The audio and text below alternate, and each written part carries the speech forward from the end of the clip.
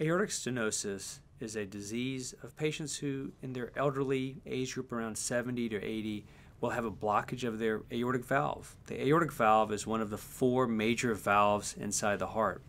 And they're all one-way valves. And so they control the pathway of blood as they come from your legs and your arms and your head, go through the lungs, and then as they leave with new oxygen, will leave through the aortic valve, this special structure that has three leaflets to it. And over time, it's nothing that you've done necessarily, but just over time, these leaflets that have been working so hard become calcified. And as they become calcified, they don't move as well. And when they don't move as well, they become stenotic. And that is the term aortic stenosis, when you have the lack of blood flow coming across the aortic valve to go to the rest of your body. That leads you to sometimes get short of breath. It may cause you to maybe not be able to, when you stand up, not be able to, your brain doesn't get the blood that it needs and you get syncope or lightheadedness.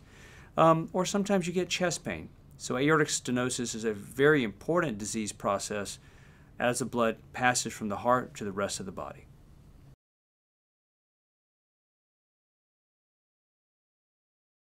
So the Percival valve is a unique new class of valves used for the treatment of aortic stenosis. Broadly, there's the stented valves, the sutureless valves, and the transcatheter valves. In those patients, about 80% of patients who are low risk for open heart surgery, the stented valve or the sutureless valves are the most common.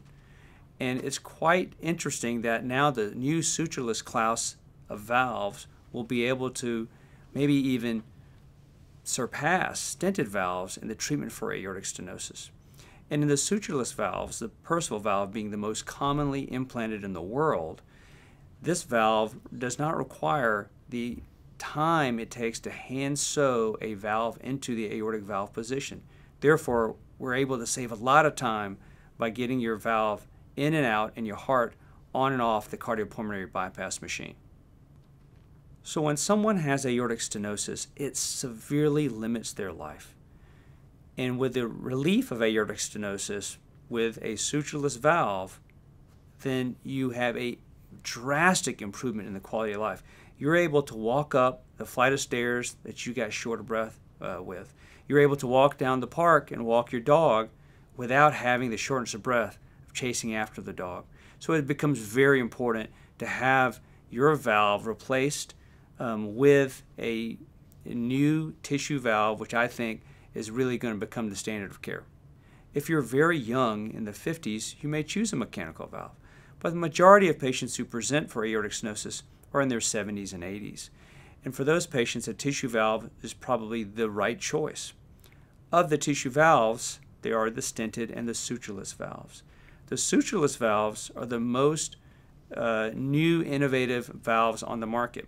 And for those, it's beneficial in the sense that it requires less time to implant this valve. Therefore, your heart is asleep for a shorter period of time, hopefully leading to a less bypass time that your heart is on that heart-lung machine, and hopefully an easier and faster recovery. The patient should prepare for the Percival procedure as if they're having open heart surgery. Hopefully, your surgeon is going to perform this minimally invasive, therefore a smaller incision, and your entire breastbone will not be open. And during that time period, you would prepare by expecting a hospitalization of 3 to 5 days, and usually for the first 1 month, you would not be driving, and you would lift about 10 to 15 pounds. After you see your surgeon at 1 month, you will be able to increase your driving and your regular activities as you see fit. We see with the sutureless valve that the stenosis is gone and you almost immediately have relief from some of the symptoms that you were having before your surgery.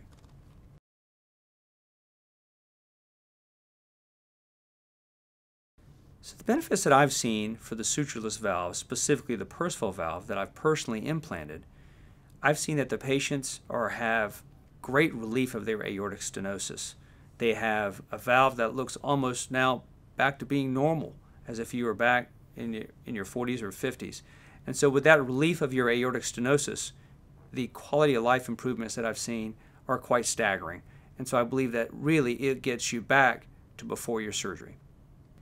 I believe that the sutureless platform of valves, specifically the Perceval valve, will open up the type of replacements required for patients who have aortic stenosis. So now for the first time we have had in the last 20 years or so a different class and a new innovative technique. I believe that the chance for minimally invasive valves will be quite enhanced in these patients who have the sutureless valve technique. The amount of sutures that you have to tie, approximately 15 to 18, will be reduced to 0 sutures being tied. Therefore, we'll be able to perform valve replacement, minimally invasive, with a decreased aortic and cardiopulmonary bypass times. So I think this has become significant and potentially a changing in the game of how we approach these patients. I think one of the most impactful places where the Perceval sutureless valve will be used is in those patients who have aortic valve replacement but also have concomitant procedures that are required during that operation. For instance, having a cross-clamp time for a coronary bypass times 3 in an aortic valve replacement, instead of being 90 minutes or 95 minutes, might be in the order of 40 to 50 minutes. Therefore, we should foresee decreased cardiopulmonary bypass times, cross-clamp times leading to less transfusions, hopefully a shorter ICU stay, and therefore an overall happier patient.